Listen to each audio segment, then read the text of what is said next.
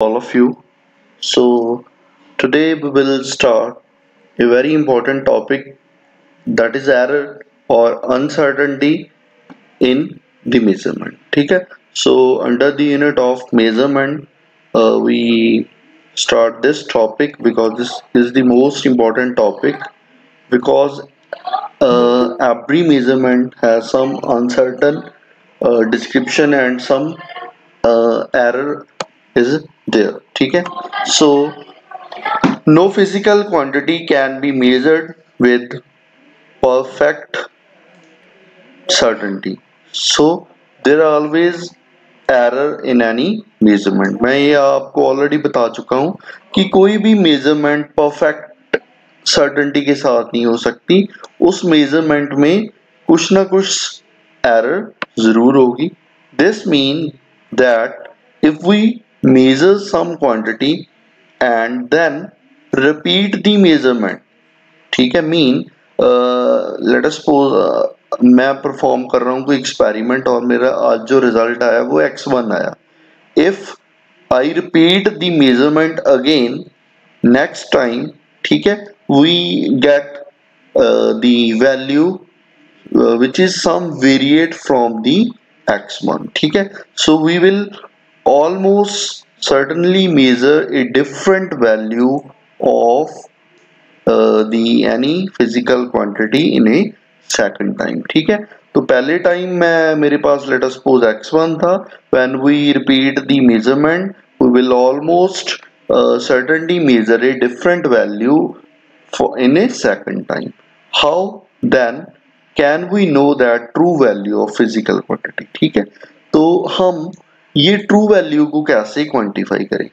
Clear? तो true value आपको पता है, ट्रू वैल्यू क्या है? जो एग्जैक्ट वैल्यू है, जो जिसको हम बिल्कुल एब्सोल्यूट मानते हैं कि इसमें कोई भी प्रॉब्लम नहीं है, ये हमारा एग्जैक्ट रिजल्ट है. ठीक है, तो मेरा क्वेश्चन है कि how they we can say that this is the true value of any physical quantity. सो जो इसका बिल्कुल शॉर्ट आंसर है वो मैं आपको बता रहा हूँ, वो ऑलरेडी मैंने आपको बताया भी हुआ है.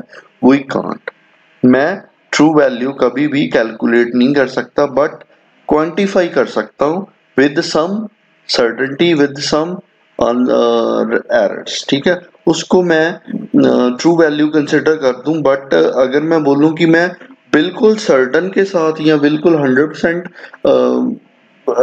श्योरिटी के साथ बोलूं कि this is the true value of this measurement, तो we can not say about any true value. However, as we take greater care in our measurement and apply our more refined experiment method, यहाँ पे ये जो word use कर रहा हूँ ये बड़े कॉम्प्लिकेटेड है. जब आप रिसर्च फील्ड में जाओगे तब आपको ये टर्म समझ आएंगी कि रिफाइंड एक्सपेरिमेंट मेथड कौन से हैं, एरर को क्वांटिफाई कैसे करते हैं.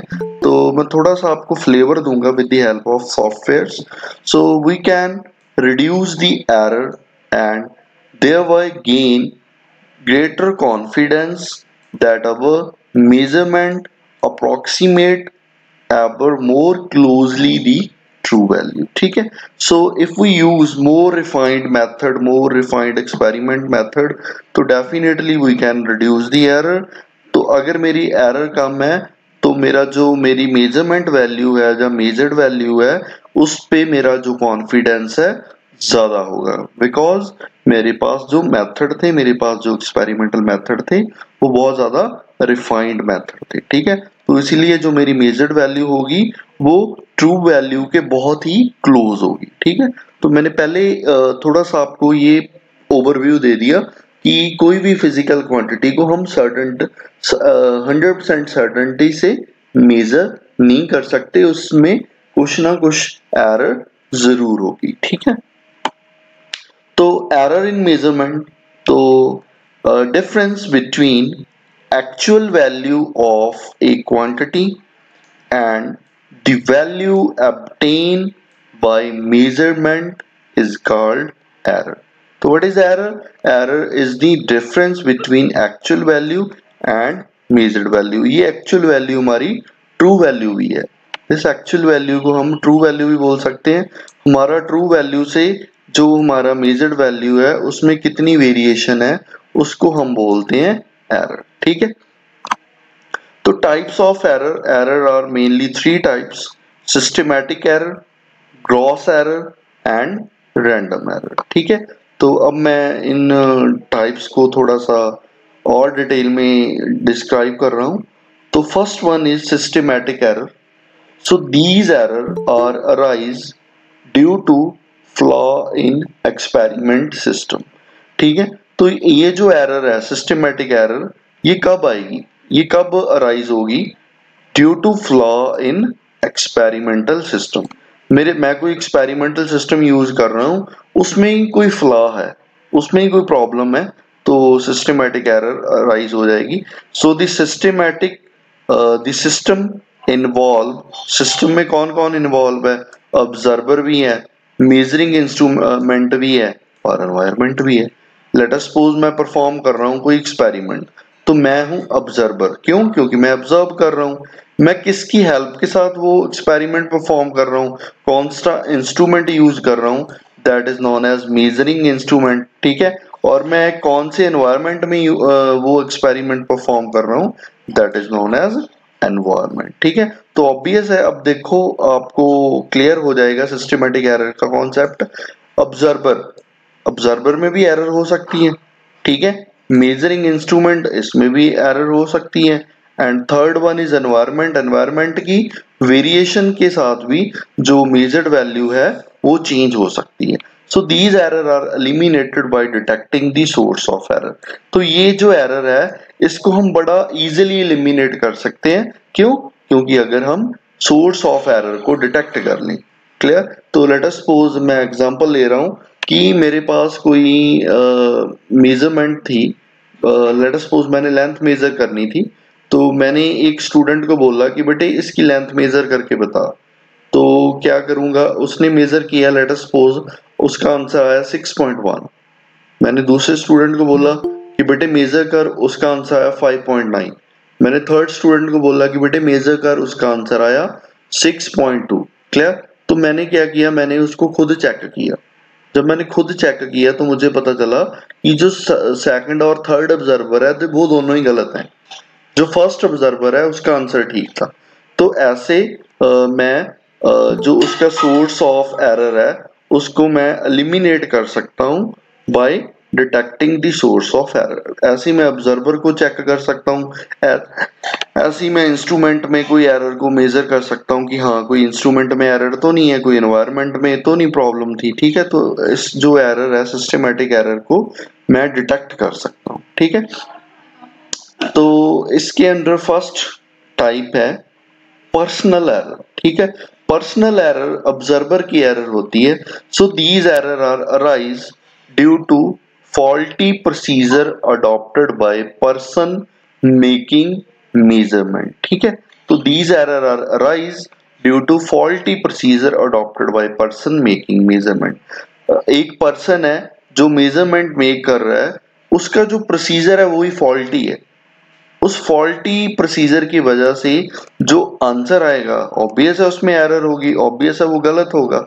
ठीक है, तो फॉल्टी प्रोसीजर जो पर्सन अडॉप्ट करके बैठा है उसकी वजह से जो एरर आ रही है that is known as personal error. Personal error का जो एग्जांपल है मैंने बड़ा यहाँ पे अच्छा डिस्क्राइब किया है कि लेट अस सपोज एक पर्सन है, उसने एक रीडिंग रिकॉर्ड की और अब उसकी जो ऑब्जर्वेशन है वो ऑब्जर्वेशन उसकी पैरालेक्स की वजह से वेरी कर रही है। ठीक है, कोई बंदा उसको रिकॉर्ड कर रहा है 4.7, एक उसको रिकॉर्ड कर रहा है 4.9, बट जो ट्रू पर्सन है जिसकी बिल्कुल जो सही ऑब्जर्वर है वो रिकॉर्ड कर रहा है 4.8, but due to the parallax the all three other to observer recorded the wrong reading because they adopted the faulty procedure to read the scale, क्योंकि उनको पैरालेक्स के बारे में पता ही नहीं है। ठीक है, तो उनको पैरालेक्स के बारे में पता नहीं था, इसलिए उन्होंने फॉल्टी प्रोसीजर अडॉप्ट किया और उनका जो रिजल्ट है 4.7 and 4.9 is the wrong observation. So the exact value या एग्जैक्ट ऑब्जर्वर इज 4.8। ठीक है, second one is instrument error. Clear? So these errors arise due to faulty construction of instrument. Clear? एक instrument है, उसमें ही fault है, उसकी जो construction है उसमें ही प्रॉब्लम है। क्लियर? तो उसमें ये है एक कि जो एक पॉइंटर है, it start from first division, ये जीरो से स्टार्ट नहीं हो रहा, ये देखो, this pointer is start from this first line, it not start from point zero. Similarly ये जो पॉइंटर है ये जीरो से भी नीचे है, तो इस नीचे वाले पॉइंटर को मैं बोलता हूं नेगेटिव जीरो एरर, इस ऊपर वाले को मैं बोलता हूं पॉजिटिव जीरो एरर। ठीक है? So these error are arise due to faulty construction of instrument. ये जो प्रॉब्लम है, ये जो एरर है, ये क्यों अराइज हुई?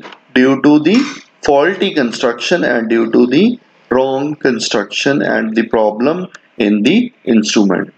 So due to this reason this error is named as instrumental error. ठीक है?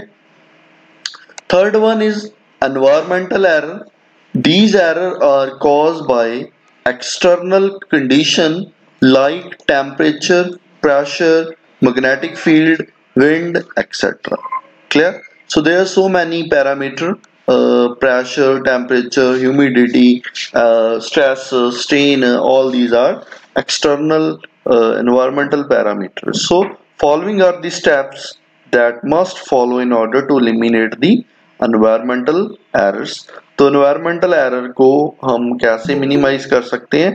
First one, try to maintain the temperature and humidity of the laboratory constant by making some arrangement. ठीक है? Second one is ensure that there should not be any external magnetic electric field around the instrument. ठीक है?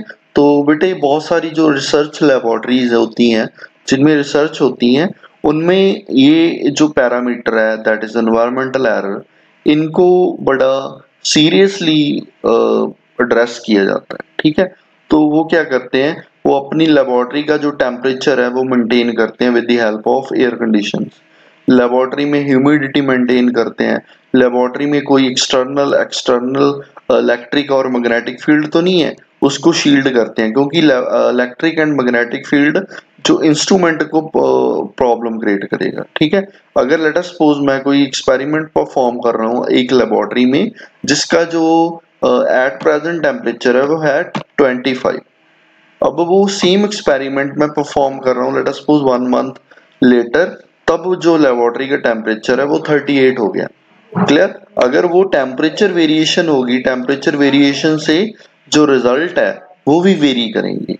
ठीक है? इसलिए जितनी भी बहुत सारी रिसर्च लेबोरेटरी हैं, तो उनमें ये जो पैरामीटर हैं, temperature, pressure, magnetic field, electric field, wind, ये सारे के सारे क्या होते हैं? मेंटेन्ड होते हैं।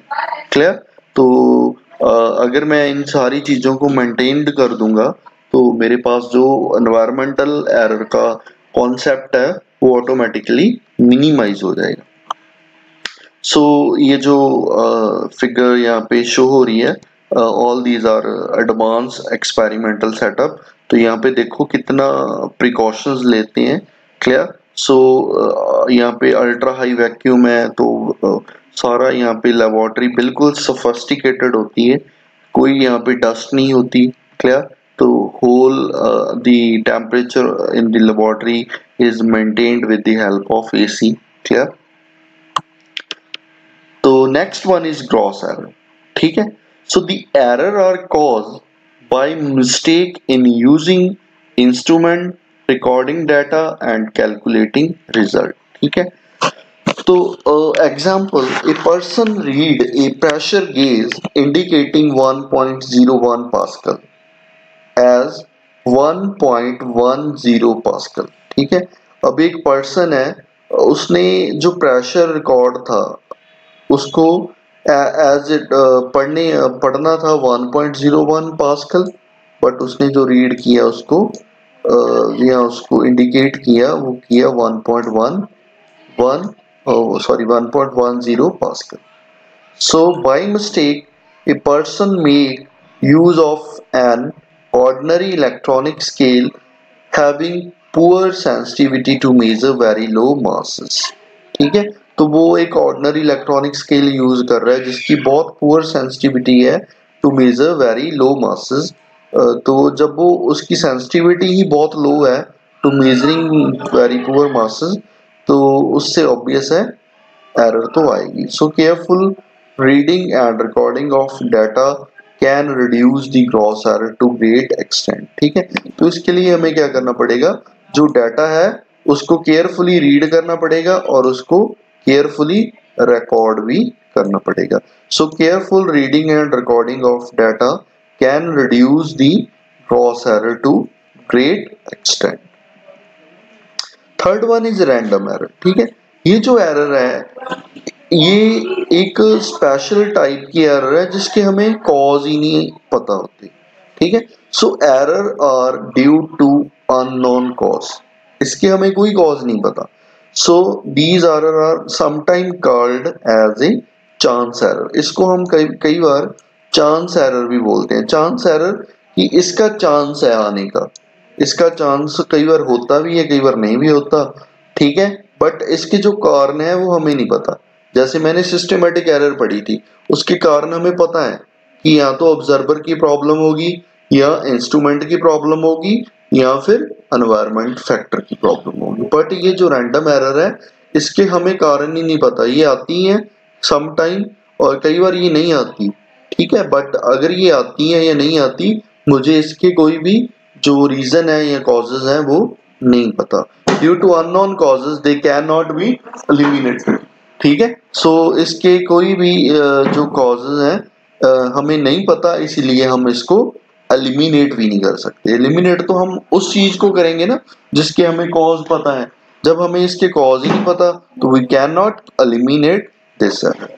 तो they can be reduce and error can be estimated by some statistical operations. तो इसको रिड्यूस करने के, इसको एलिमिनेट करने के लिए हमारे पास कुछ एक स्टैटिस्टिकल ऑपरेशंस है, उसकी हेल्प के साथ मैं ये जो एरर है इसको मिनिमाइज कर सकता हूँ। ठीक है, तो मैं अब बेटे जब हम क्लास में कोई एक्सपेरिमेंट परफॉर्म करेंगे, ये आपके साथ होगा। आप लेट अस सपोज मेजर कर रहे हो radius of wire using screw gauge. ठीक है, तो लेट अस सपोज जो उस रेडियस की एग्जैक्ट वैल्यू है वो x है। क्लियर? तो एक स्टूडेंट ने एक्सपेरिमेंट परफॉर्म किया। बेटे माइक्रोफोन म्यूट करो। एक स्टूडेंट ने एक्सपेरिमेंट परफॉर्म किया। हाँ बेटे सर एक मिनट सर, वो समझ में नहीं आ रहा, कलर बहुत ब्राइट है। मैं चेंज कर दूंगा। ठीक है, माइक्रोफोन म्यूट कर दो। लेट अस सपोज एक स्टूडेंट है, उन्हें रेडियस ऑफ वायर मेजर करना with the help of screw gauge. ठीक है, so firstly let us suppose जो उसकी ट्रू वैल्यू है वो है xmm। ठीक है, मैंने उनको बता दिया कि बेटे जो इसकी ट्रू वैल्यू है वो xmm है, तो आप मेजर करो। तो उन्होंने एक्सपेरिमेंट परफॉर्म किया। लेट अस सपोज एक फर्स्ट टाइम जो आंसर आया वो आया x1। सेकंड टाइम जो आंसर आएगा लेट अस सपोज वो आया x2। थर्ड टाइम जो आंसर आएगा लेट अस सपोज वो x1 फिर आ गया। पहले भी x1 आया था, सेकंड टाइम थर्ड टाइम भी x1 आया था, बट सेकंड टाइम x2 आ गया था। फोर्थ टाइम किया, उसका आंसर आ गया x4। ठीक है, ये जो वेरिएशन है, अब देखो पहले x1 था, x1 की लेट अस सपोज वैल्यू है मेरी 1.1, तो नेक्स्ट टाइम जो आंसर आ गया वो 1.4 आ गया, फिर 1.1 आ गया, फिर 1.2 आ गया। अब यहाँ पे माइंड में क्वेश्चन आएगा कि सर ये वेरी क्यों करता है। पहले मैंने एक्सपेरिमेंट किया, मेरा 1.1 आया, लेकिन मैंने सेकंड टाइम किया मेरा 1.4 आ गया, थर्ड टाइम मेरा फिर बाय चांस सेम आ गया 1.1, फोर्थ टाइम मेरा 1.2 आ गया। तो ऐसे ही जब आप नंबर ऑफ ट्रायल को इम्प्रूव करोगे, काफी इंक्रीज करोगे, तो आपका जो रिजल्ट है वो वेरी करता रहेगा। वेरी थोड़ा थोड़ा करेगा 1.1 1.2 1.25 1.21 मीन एक डिजिट्स एक डेसिमल प्लेस के बीच में वो वेरी करेगा। अब ये जो वेरी कर रहा है ये क्यों वेरी कर रहा है, ठीक है, इसका कोई भी आंसर नहीं है, इसको हम क्वांटिफाई नहीं कर सकते, इसका क्यों, इसका हमें रीजन ही नहीं पता ये क्यों वेरी कर रहा है, इसीलिए हम इसको क्या बोलते हैं, रैंडम एरर। ये एरर आती है बट इसका हमें कॉज ही नहीं पता होता, ठीक है। तो these error are due to unknown causes, इसलिए हम इसको क्या बोलते हैं, रैंडम एरर, और सम टाइम अब हम इसको टर्म देते हैं चांस एरर, ठीक है। तो we will move to some statistical operation which is very useful for error analysis or in order to eliminate or in order to quantify the error, ठीक है। तो so first one step, for example, suppose you measure the oscillation period of a pendulum with a stopwatch 5 times, ठीक है। तो let us suppose मैं एक experiment perform किया laboratory they which to find the time period of oscillation, ठीक है। तो ये जिहड़ा एक्सपेरिमेंट परफॉर्म किया इहदे विच जिहड़े नंबर ऑफ ट्रायल सी वो मेरे किन्ने ने 5 टाइम मैं जिहड़ियां रीडिंग्स रिकॉर्ड कीतियां। सो ट्रायल नंबर 1 फर्स्ट टाइम जदों मैं रिकॉर्ड किया तो मेरा आंसर आया 3.9, सैकेंड टाइम जदों मैं रिकॉर्ड किया आंसर इज 3.5, थर्ड ट्रायल ते आंसर 3.6, फोर्थ ट्रायल ते आंसर 3.7, फिफ्थ ट्रायल ते आंसर 3.5, ठीक है। तो मेरे जिहड़े ट्रायल्स ने ट्रायल नाल जिहड़ी मेजर्ड वैल्यू आ वो भी चेंज हो रही है। देखो फर्स्ट ट्रायल च 3.9, सैकेंड ट्रायल च 3.5, थर्ड ते 3.6, फोर्थ 3.7, फिफ्थ 3.5। ਤਾਂ ਜਦੋਂ ਨੰਬਰ ਆਫ ਟਰਾਇਲ ਚੇਂਜ ਹੋ ਰਹੇ ਆ, ਪਹਿਲੀ ਵਾਰ ਕੀਤਾ, ਦੂਜੀ ਵਾਰ ਕੀਤਾ, ਤੀਜੀ ਵਾਰ ਕੀਤਾ, ਤਾਂ ਦੇਖੋ ਆਨਸਰ ਵੇਰੀ ਕਰ ਰਿਹਾ। ਇਹ ਵੇਰੀ ਕਿਉਂ ਕਰ ਰਿਹਾ, ਕਿਉਂਕਿ ਰੈਂਡਮ ਐਰਰ ਆ ਰਹੀ ਹੈ, ਠੀਕ ਹੈ। ਤਾਂ ਹੁਣ ਆਪਾਂ ਨੇ ਕੋਲੇ ਡਾਟਾ ਆ ਗਿਆ, ਸੋ ਦੀ ਮੇਜਰਡ ਵੈਲਿਊ ਇਜ਼ ਦਿਸ। ਸੋ ਆਪਾਂ ਕੀ ਕਰਾਂਗੇ, ਆਪਾਂ ਐਵਰੇਜ ਲਵਾਂਗੇ ਇਹਦਾ।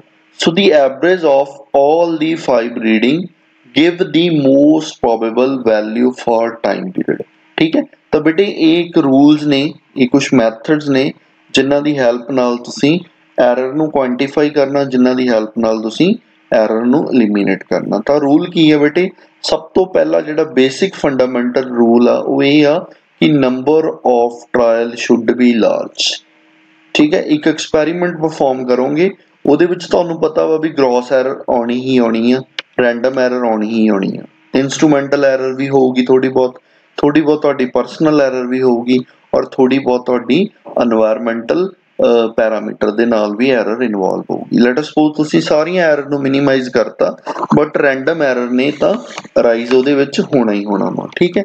ਤਾਂ ਸਭ ਤੋਂ ਪਹਿਲਾਂ ਜਿਹੜਾ ਰੂਲ ਆ, ਅਗਰ ਤੁਸੀਂ ਇੱਕ ਮੇਜ਼ਰਮੈਂਟ ਪਰਫਾਰਮ ਕਰਨੀ ਆ ਜਿਹੜੀ ਬਹੁਤ ਜ਼ਿਆਦਾ ਐਕੂਰੇਟ ਹੋਵੇ ਤਾਂ ਉਹਦਾ ਰੂਲ ਕੀ ਆ ਕਿ ਜਿਹੜੀਆਂ ਨੰਬਰ ਆਫ ਟਰਾਇਲਸ ਨੇ ਉਹ ਤੁਹਾਡੀਆਂ ਬਹੁਤ ਜ਼ਿਆਦਾ ਹੋਣੀਆਂ ਚਾਹੀਦੀਆਂ। ਇੱਥੇ ਮੈਂ ਨੰਬਰ ਆਫ ਟਰਾਇਲ 5 ਲਈਆਂ ਨੇ, 5 भी थोड़ियां नहीं। So if we perform this experiment, so let us suppose the number of trial minimum is 20। अगर मेरी number of trial 20 होनी है तो मेरी जड़ी error analysis आ या मेरी जड़ी error quantify होगी, error minimize होगी, वो बहुत effective होगी। Clear? So here the number of trial is 5। तो मेरे को डाटा आ गया, measured value आ गई। तो फर्स्ट स्टेप की आ मीन वैल्यू। मीन तुहानू पता की करना, इन्हां सारियां वैल्यूज नू ऐड कर दो, 3.9 plus 3.5 plus 3.6 plus 3.7 plus 3.5 and divided by 5 and we get the answer. Answer is 3.6। तो जिहड़ा 3.6 आ गया इनू मैं बोलदा most probable value of time period, ठीक है। तो this value is known as most probable value for time period. और सम टाइम अगर तुहाडियां नंबर ऑफ ट्रायल्स बहुत ज़्यादा हाई ने तो इस वैल्यू नू मैं की बोल सकदा, ट्रू वैल्यू। क्योंकि बेटे ट्रू वैल्यू तो मैनू पता ही नहीं, क्योंकि ट्रू वैल्यू जिहड़ा पेंडुलम आ ये तुहाडा ही डिवेलप किया होया लैबोरेटरी दे विच, ये किहड़ा कोई सर्टिफाइड लैबोरेटरी ने तुहानू बना के दिता। तो इहदी कोई भी जिहड़ा टाइम पीरियड आ वो मैंशन नहीं है, क्योंकि कोई laboratory they which string the length change कर देवे, ठीक है, ਤਾਂ ਕੋਈ ਬੌਬ ਦੇ ਮਾਸ ਤੇ ਤਾਂ ਸੌਰੀ ਡਿਪੈਂਡ ਨਹੀਂ ਕਰਦਾ। Location acceleration due to ਗ੍ਰੈਵਿਟੀਜ਼ very from place to place, ਤਾਂ ਉਹਦੇ ਨਾਲ ਵੀ ਉਹਦਾ ਟਾਈਮ ਪੀਰੀਅਡ ਚੇਂਜ ਹੋ ਸਕਦਾ। ਤਾਂ ਤੁਹਾਡੇ ਕੋਲ ਆਪਣੇ ਜਿਹੜਾ ਸਿੰਪਲ ਪੈਂਡੂਲਮ ਆ ਉਹਦਾ ਜਿਹੜਾ ਟਾਈਮ ਪੀਰੀਅਡ ਆ ਉਹ ਤੁਹਾਡੇ ਕੋਲ ਐਗਜ਼ੈਕਟ ਟਾਈਮ ਪੀਰੀਅਡ ਅਵੇਲੇਬਲ ਨਹੀਂ ਹੈਗਾ।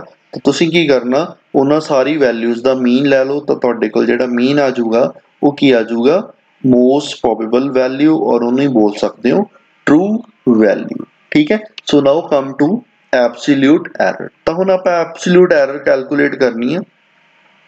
ਐਬਸੋਲਿਊਟ ਐਰਰ ਕਿੱਦਾਂ ਕੈਲਕੂਲੇਟ ਕਰਾਂਗੇ?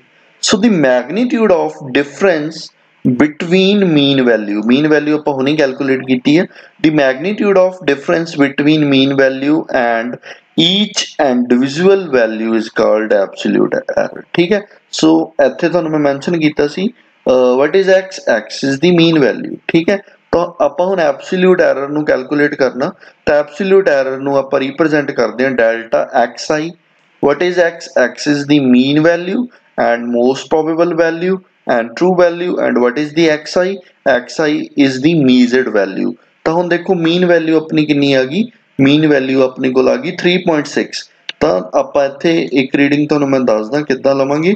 3.6 ਤੁਹਾਡੀ ਮੀਨ ਵੈਲਿਊ ਆ ਗਈ, ਜਿਹੜੀ ਤੁਹਾਡੀ ਫਸਟ ਰਿਕਾਰਡਿੰਗ ਵੈਲਿਊ ਸੀ ਉਹ ਕਿੰਨੀ ਸੀ 3.9 ਮਾਈਨਸ 3.9, ਤਾਂ ਉਹਦਾ ਆਪਾਂ ਕੀ ਲਵਾਂਗੇ ਬੇਟੇ ਮੋਡ ਮੀਨ ਮੈਗਨੀਟਿਊਡ, ਤਾਂ ਆਪਣਾ ਆਂਸਰ ਕਿੰਨਾ ਆ ਗਿਆ 0.3। ਸਿਮਿਲਰਲੀ 3.6 ਦਾ 3.5 ਨਾਲ ਆਂਸਰ ਕਿੰਨਾ ਆ ਗਿਆ 0.1। 3.6 ਦਾ 3.6 ਨਾਲ ਵੇਰੀਏਸ਼ਨ ਕਿੰਨੀ ਆ ਗਈ 0, 0.1 and 0.1।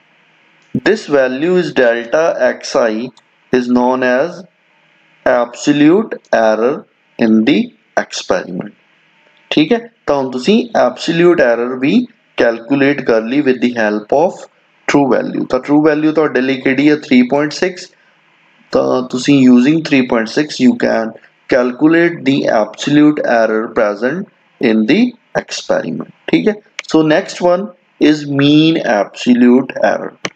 तो mean absolute error की है बेटे, ਜਿਹੜੀ ਆਪਾਂ absolute error अलग-अलग calculate की है। तो first one is 0.3, 0.1, 0, 0.1 and 0.1। ਇਹਨਾਂ ਸਾਰਿਆਂ ਦਾ ਆਪਾਂ mean ਕਰ ਦਾਂਗੇ। So arithmetic mean of all the absolute error is called mean absolute error। ठीक है, ਤਾਂ ਇਹਦੇ ਲਈ ਕੀ ਆਪਾਂ ਸਾਰਿਆਂ ਨੂੰ mean ਉਹਨਾਂ ਦਾ ਐਡ ਕਰਾਂਗੇ, ਤਾਂ ਉਹਨੂੰ ਆਪਾਂ 5 ਨਾਲ ਡਿਵਾਈਡ ਕਰ ਦਾਂਗੇ, then we have 0.1। ठीक है, तो 0.1 is the mean absolute error of this measurement। हाँ बेटे क्वेरी है कोई?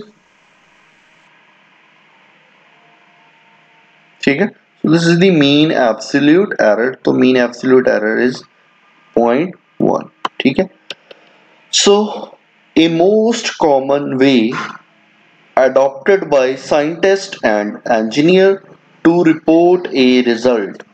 ਤਾਂ ਜਿਹੜਾ ਵੀ ਇੱਕ most adopted method ਆ adopted by scientist and engineer to reproduce the result, ਉਹ ਕੀ ਆ best estimated plus minus error। ठीक है, ਤਾਂ ਕੋਈ ਵੀ ਜਿਹੜੀ ਵੈਲਿਊ ਆ ਬੇਟੇ ਹੁਣ ਤੱਕ ਤਾਂ ਆਪਾਂ ਜਦੋਂ ਉਹਨੂੰ ਕੁਆਂਟੀਫਾਈ ਕਰਦੇ ਸੀ ਉਹਦਾ ਆਪਣੇ ਕੋਲ ਇੱਕ ਰਿਜ਼ਲਟ ਆ ਜਾਂਦਾ ਸੀ। ਲੈਟ ਅਸ ਸਪੋਜ਼ ਆਪਾਂ ਕੋਈ ਐਕਸਪੈਰੀਮੈਂਟ ਪਰਫਾਰਮ ਕੀਤਾ, ਲੈਂਥ ਵਾਲਾ ਲੈਟ ਅਸ ਸਪੋਜ਼ ਆਪਣਾ ਆਂਸਰ ਆ ਗਿਆ 3.2 ਸੈਂਟੀਮੀਟਰ, ਤਾਂ ਤੁਸੀਂ ਕਹਿ ਸਕਦੇ ਸੀ ਵੀ ਜਿਹੜਾ ਤੁਹਾਡਾ ਮੇਜ਼ਰਮੈਂਟ ਆ ਉਹਦਾ ਜਿਹੜਾ ਰਿਜ਼ਲਟ ਆ ਉਹ ਆ ਗਿਆ 3.2 centimetre. But after error analysis, ਹੁਣ ਤੁਸੀਂ ਐਰਰ ਐਨਾਲਿਸਿਸ ਨੂੰ ਕੁਆਂਟੀਫਾਈ ਕੀਤਾ, ਤਾਂ ਤੁਸੀਂ ਉਹਨੂੰ ਸਟੈਟਿਸਟੀਕਲ ਟੂਲ ਯੂਜ਼ ਕਰਕੇ ਜਿਹੜੀ ਉਹਦੀ ਵੈਸਟ ਰਿਪਰੈਜ਼ੈਂਟੇਸ਼ਨ ਆ ਉਹਨੂੰ ਆਪਾਂ ਇੱਦਾਂ ਲਿਖਾਂਗੇ।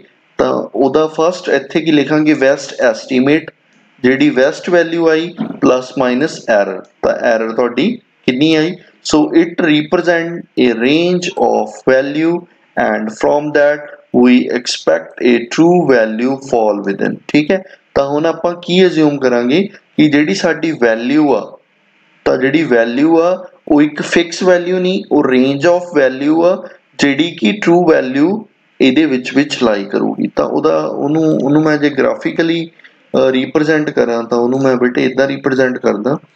ਸੋ ਲੈਟ ਅਸ ਸਪੋਜ਼ ਮੇਰਾ ਜਿਹੜਾ मीन वैल्यू सी वो 3.6 आ गई सी। तो 3.6 इज माई एब्सोल्यूट वैल्यू। तो उदों बाद 3.6 का आप वेरीएशन देखिया डाटे नाल, तो अपने को डाटा आया, फिर आप की कढ़िया मीन एब्सोल्यूट एरर। तो let us suppose mean absolute error जी अपनी आई सी वो कितनी आई सी 0.1। तो जी वैस्ट वे है रिप्रजेंटेशन वो आप किद्दां लिखांगे 3.6 प्लस माइनस 0.1 सेकंड। ठीक है, this is the result after error analysis. तो ਇਹਦਾ मतलब की होया बेटे, ਇਹਦਾ मतलब ये होया कि ਜਿਹੜਾ ਤੁਹਾਡਾ ਉਹਦਾ टाइम पीरियड आ ਉਹ 3.6 प्लस 01.1 और 3.6 माइनस 0.1 ਜਿਹੜਾ ਤੁਹਾਡਾ टाइम पीरियड आ बेटे ਉਹ इन्हां वैल्यूज दे विच लाई करूगा। वो ना 3.6 प्लस 0.1 होगा, वो ना 3.6 माइनस 0.1 होगा। The result, the time period of simple pendulum is lie between 3.6 plus 0.1, 3.6 minus 0.1. So the result of the time period of a simple pendulum is lie between two value. Clear? तो इदा बेटे ये purpose आ, इन्हों आप इदा लिखते हैं 3.6 plus minus 0.1 second. So the result is lie between this range. तो अज तो बाद कोई भी हुण आपां जिहड़ा एक्सपैरीमेंट परफॉर्म करांगे उन्होंने इस मैथड नाल परफॉर्म करांगे। तो उहदियां कुछ एक एग्जांपल्स ने मैं जिहड़ियां तुहानूं इत्थे स्क्रीन दे उत्ते solve करवाउणा। So let us suppose कि time period of oscillation of simple pendulum in experiment is recorded as 2.63। बेटे नाल दी नाल तुसीं भी इहनूं सॉल्व करो। 2.56, 2.42, 2.71 एंड 2.80। तो हुण इत्थों देखो रीडिंग्स कितनियां ने 1 2 3 4 5। तो 5 रीडिंग्स ने। फर्स्ट वन आपां की कैलकुलेट करांगे true value. True value किद्दां calculate करांगे, इन्हां सारियां दा मीन लै लांगे। ठीक है, सो बेटे अपना अपना सॉल्व करो। ठीक है, उस तो बाद फिर इनू मेरे नाल चैक करियो। सो ट्रू वैल्यू बेटे आपां किद्दां करांगे, सारियां नू आपां मीन लै लांगे 2.63, 2.56, 2.42, 2.71, 2.80 ओवर 5। तो आंसर कितना आ गया 2.62।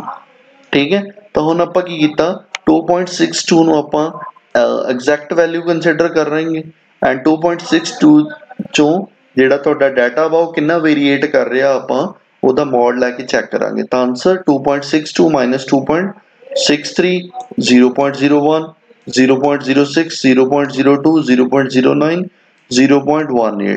ਤਾਂ ਇਹਨਾਂ ਸਾਰਿਆਂ ਦਾ ਮੀਨ ਲੈਣੇ ਆ। We have value 0.11 second. ਤਾਂ ਆਪਾਂ ਇਹਨੂੰ ਕਿੱਦਾਂ ਲਿਖਾਂਗੇ 2.62 प्लस माइनस 0.11 सेकंड। तो हुण after quantifying error we can write the result like this. ठीक है बेटे, कोई प्रॉब्लम? No sir. हाँ जी, नो सर। सो ये हो जाऊगा ना, इदा दी बहुत सारिया प्रॉब्लम्स ने। तो हुण एक दो चीज़ां होर ने जो कि बहुत इंपॉर्टेंट ने, रैलेटिव एरर एंड परसेंटेज एरर। तो हुण आपां एरर नूं परसेंटेज फॉर्म दे विच इवैल्यूएट करांगे, क्योंकि तुहानूं मैं अगर मैं बोलां कि बेटे एरर कितनी आई, मैं तुहानूं कहदा कि सर कोई स्टूडेंट कहे सर 2% आई, तो तुहाडे माइंड च आऊगा भी हाँ 2% तो ठीक है ना। सो आपां एरर नूं परसेंटेज विच किद्दां क्वांटिफाई करदे हां। तो फर्स्टली आपां नूं की कैलकुलेट करना पैना रिलेटिव एरर। रिलेटिव एरर नूं आपां किद्दां क्वांटिफाई करांगे। So the relative error is define as the ratio of mean absolute error to the mean value. तो जिहड़ी तुसीं मीन एब्सोल्यूट एरर कैलकुलेट कर रहे हो, जिहड़ी कि प्लस माइनस तो बाद आपां लिखदे हां, प्लस माइनस तो बाद जिहड़ी आपां वैल्यू लिखदे हां ਉਹਨੂੰ ਆਪਾਂ ਕੀ ਕਹਿੰਦੇ ਆ मीन एब्सोल्यूट एरर। ਤਾਂ मीन एब्सोल्यूट एरर ਨੂੰ ਆਪਾਂ मीन वैल्यू नाल डिवाइड कर देंगे तो अपने कोल की आ जाऊगा relative error. So relative error is the delta x over x. तो अपना जिहड़ा पहले वाली एग्जांपल सी उहदे विच delta x mean absolute error कितना आया सी 0.1 और एब्सोल्यूट वैल्यू कितनी आई सी 3.6। तो इनू आपां सॉल्व किया आंसर कितना आया 0.0277। तो ठीक है, इनू मैं राउंड ऑफ करता तो मैं की लिखता 0.028 क्योंकि मेरे को जिहड़ा 7 आ ये 7 ग्रेटर दैन 5 आ तो उहदे तो जिहड़ा प्रोसीडिंग डिजिट आ 1 यूनिट मैं इनक्रीज कर दूंगा तो आंसर इज 0.028। ठीक है, तो हुण मेरे को आ गया रिलेटिव एरर। तो हुण आपां कढना परसेंटेज एरर। तो परसेंटेज एरर की आऊगा, so the relative error multiplied by 100 is called percentage error. जेड़ा मेरे को रिलेटिव एरर आया उन्होंने मैं 100 नाल मल्टीप्लाई कर दूंगा, we have a percentage error. So percentage error मेरी कितनी आई, परसेंटेज एरर इज 2.8%। ठीक है, सो हुण इन फ्यूचर तुसी कोई भी एक्सपेरिमेंट परफॉर्म करोगे तो तुहाडे कोल जेड़ा एरर एनालिसिस आ ओदे स्टैप्स नूं तुसी यूज करोगे। पहला तुसी कुछ प्रिकॉशनस लोगे एज पर थ्योरी, जोड़ियां थ्योरी दे विच मैं मैंशन कीतियां ने। टैंपरेचर सेम होना चाहिए, इंस्ट्रूमेंट दे विच कोई एरर नहीं होनी चाहिए। सब तो पहला कोई भी इंस्ट्रूमेंट यूज करना चैक करो कि उहदे विच कोई फॉल्टी कैलीब्रेशन तो नहीं, कोई फॉल्टी प्रोसीजर तो नहीं, उहदे विच कोई जीरो एरर तो नहीं। ठीक है, तो वो सारिया चीज़ां चैक करन तो बाद ऑब्जर्वर दा जिहड़ा प्रोसीजर उन्हें अडॉप्ट किया उन्होंने उस इंस्ट्रूमेंट की वर्किंग प्रोसीजर प्रिकॉशनस के बारे पता होना चाहिए। टैंपरेचर कॉन्सटेंट या उस लैबोरेटरी के जिहड़े एनवायरमेंटल फैक्टर ने वो कॉन्सटेंट होने चाहिए ने। हुण जदों सारा थ्रैटिकली तुसी उहनूं स्टेबल कर लिया, एक्सपैरीमेंटल कंडीशनस नूं एक्सपैरीमेंट सैटअप नूं स्टेबल कर लिया, then use statistical step. Statistical step they which first step की है बेटे कि ओहदा मीन लो, मीन जिहड़ा लओगे रीडिंग्स दा ਉਹਨੂੰ ਆਪਾਂ ਕੀ ਬੋਲਾਂਗੇ ट्रू वैल्यू। उस मीन वैल्यू तो ਜਿਹੜਾ ਤੁਹਾਡਾ डाटा ਉਹ ਕਿੰਨਾ डेविएटेड ਆ ਉਹਦੇ ਤੋਂ ਆਪਾਂ ਕੀ ਕੱਢਾਂਗੇ एब्सोल्यूट एरर। उस एब्सोल्यूट एरर ਨੂੰ ਆਪਾਂ ਫਿਰ मीन ਲੈ ਲਾਂਗੇ, that is known as mean absolute error. Mean absolute error ਨੂੰ ਆਪਾਂ ट्रू वैल्यू ਦੇ ਵਿੱਚ प्लस माइनस ਦੀ फॉर्म ਦੇ ਵਿੱਚ लिख ਦਾਂਗੇ, that is the best representation to show the any measured value. तो next one is relative error. Relative error ਨੂੰ ਆਪਾਂ ਕਿੱਦਾਂ ਡਿਫਾਈਨ ਕਰਦੇ ਆ, मीन एब्सोल्यूट एरर ਨੂੰ मीन वैल्यू ਨਾਲ डिवाइड कर ਦਿੰਨੇ ਆ। रिलेटिव एरर ਨੂੰ अगर मैं मल्टीप्लाई करदा 100 नाल then we get percentage error। ठीक है, बट इत्थे तक कोई problem? No sir, no sir. ठीक है, so in next lecture we will see the combination of error, how the error will combine when we add, when we subtract any physical quantity, and we can say that how the error is propagated when we use any additive, any subtractive and any multiplicative relation। Thank